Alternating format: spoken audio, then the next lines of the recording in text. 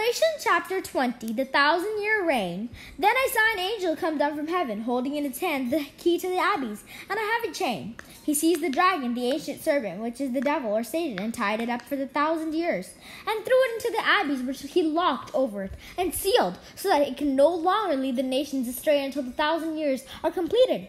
After this, it is to be released for a short time. Then I saw the thrones. Those who sat on them were entrusted with judgment. I also saw the souls of those who had been beheaded for their witness to Jesus and for the word of God, and who had not worshipped the beast or its image, nor had accepted its mark on their foreheads or hands. They came to life, and they reigned with Christ for 1,000 years.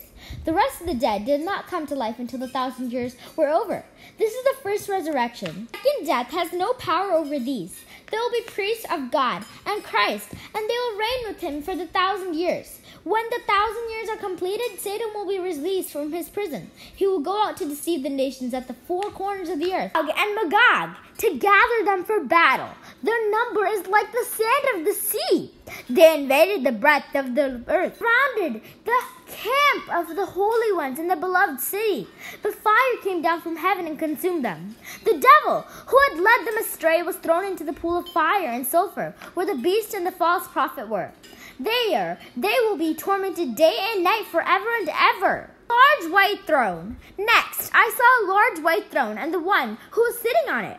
The earth and the sky fled from his presence, and there was no place for them. I saw the dead, the great and the lowly, standing before the throne, and scrolls were opened. Then another scroll was opened, the book of the life. Dead were judged according to their deeds, by what was written in the scrolls.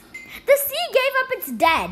Then death and Hades gave up their dead. All the dead were judged according to their deeds. Then death and Hades were thrown into the pool of fire.